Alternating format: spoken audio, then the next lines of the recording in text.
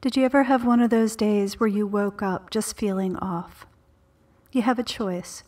You can push through it or take the time to honor what your body is trying to tell you. And so today there was this niggling feeling in my heart, and I gave it the opportunity to express itself. Because when we express ourselves, we actually allow some more flow to be in our life and in our heart. So I invite you to take the opportunity to find out where your body is leading you, and just let whatever wants to show up, because that niggling is an opportunity to clear what's in the way from you being your best, brightest self.